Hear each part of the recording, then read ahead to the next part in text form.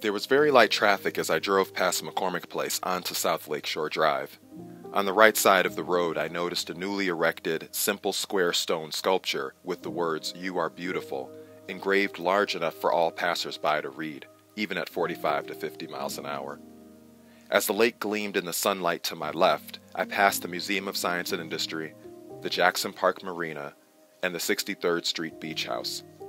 I continued on, past the stately brick 3-story townhouses along Jeffrey Boulevard, until I arrived at 79th Street and made a wrong turn, which ended up taking me past a beautiful 1920s-style theater house called the Regal.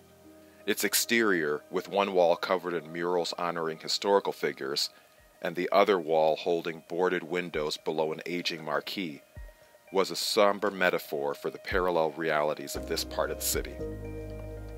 As I turned around and headed east on 79th, the streets were quiet, the shops were closed, many stores were boarded up, and many buildings looked like it had been a while since a store even operated there. A short walk from the lakefront, the polygon-shaped brick structure which was my destination emerged on my left. A handful of people were scattered around this deceptively spacious auditorium when I walked in. On stage, 6 singers were running through their final rehearsals and sound checks.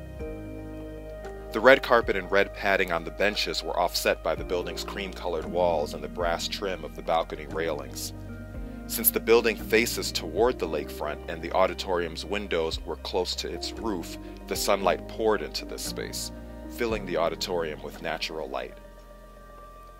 Midway through the event, the singers began a rendition of a song called "Total Praise" by Richard Smallwood. It's a song I have known for over 20 years, and it has been therapeutic for me at pivotal moments throughout my adult life. So it was fitting that on this Sunday, one day after I attended a memorial service for a close friend, and concluding a week of grieving and reflection, that I found myself tearing up as the singer sang the song's chorus. "You are the source of my strength. You are the strength of my life. I lift my hands in total praise to you. Amen." As the choir ran through a series of melodic amens in the song's bridge, I did not have it in me to lift my hands.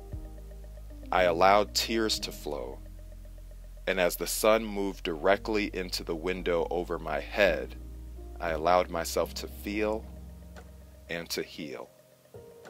A few minutes later, an upbeat jazz saxophone solo completed my move from sadness to joy in remembrance of my friend. The journey continues in the Chatham neighborhood on the south side, at the corner of 79th Street and Coles.